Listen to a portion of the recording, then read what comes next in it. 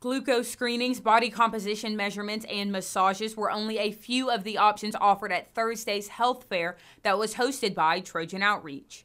Local vendors were represented at the fair alongside Troy's very own Kinesiology and Health Promotions Club.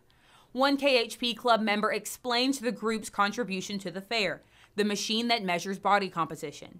It tests your body fat percent, your bone percent, pretty much gives you an overall reading of your health so that you can estimate what you should be working on as far as health-wise to be a healthy individual.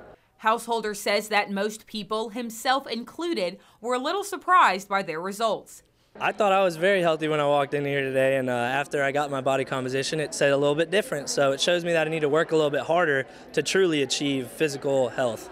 And while finding out how much of your body is fat may not sound like a ton of fun, one Trojan Outreach member encourages students to take charge of their health.